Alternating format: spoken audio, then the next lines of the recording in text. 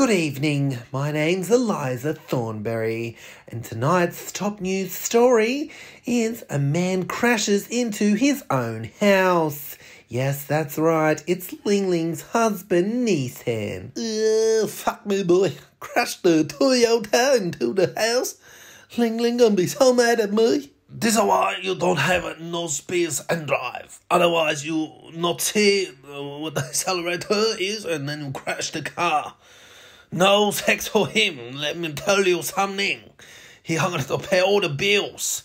Yeah, all the insurance bill. He gonna have to pay the dry cleaning bill. I shit my pants when they come through the house. Yes, quite a significant damage to the garage. Yes.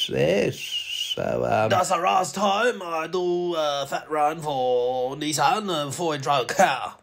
Otherwise, crash. You have to buy the new maybe Toyota Camry, I think. Yes, but Toyota's built tough, as you can see. It crashed in the house and dented the bonnet, but fucking rode off the garage there. Yes, we're doing the demolition there, so safe, for Ling, yes. So I wonder if Nissan knows he doesn't live in Tokyo.